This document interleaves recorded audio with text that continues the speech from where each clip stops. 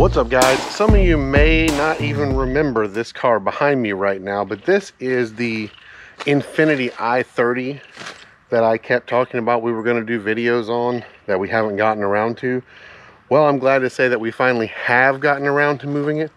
This is where it used to sit, right over here in the woods, and now it's been moved over closer to the driveway, so it's ready to be worked on, and work on we have actually done. As you can see the difference in paint here, we did replace the front fenders, some of the front lighting, and the front bumper. We still have to replace the hood. The hood is caved in from where a tree actually fell on it. You may remember that from a previous video, but I did talk about that once already. We did also put a seat in it because the seat that was in it was broken. This one does not match the interior, but is in perfect shape. So we'll deal with that later. But the most important thing is we got it running again. As you can see, we got a flat, but that's okay. That I'll deal with that too. But it does run again. It does move again. So let's go ahead and I'll show you. We'll crank it up. It's got an exhaust leak, so it's kind of loud, but it actually runs pretty good. And the car has been sitting for about, I would say this time around, about 1.5 years. But prior to that, it sat for about 3 years.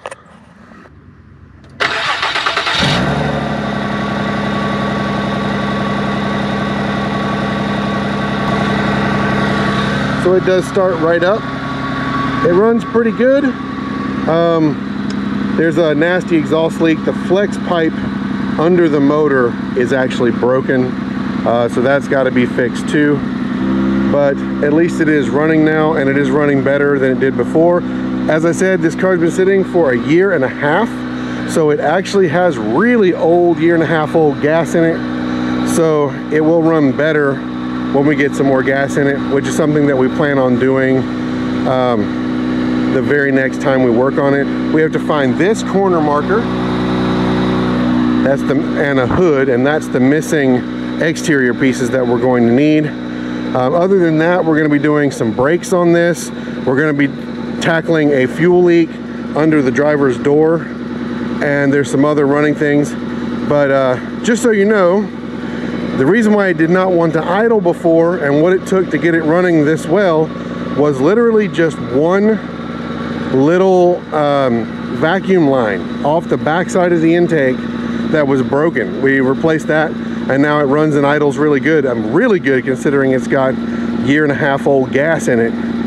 So yeah, it's doing pretty good. So yeah, I know this isn't Grand Prix content, but this is another car that I do have here working on. So if you guys want to see videos on this platform, the Infiniti I30, which is identical basically to the Nissan Maxima, if you want to see that, definitely drop me a like on this video and let me know down in the comments that you want to see this stuff, and I'll try to make videos on as much of it as possible. We will be going over this entire car, fixing a lot of things and getting it back on the road. So if you want to see that, let me know. That was pretty much all I've got this time, just giving you a little bit of an update on where we're at and what I've been doing.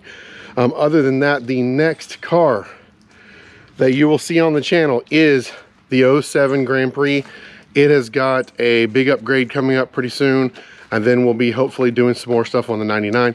So drop me a like, drop me a comment. I'll see you in the next video. Thanks so much for watching, and peace.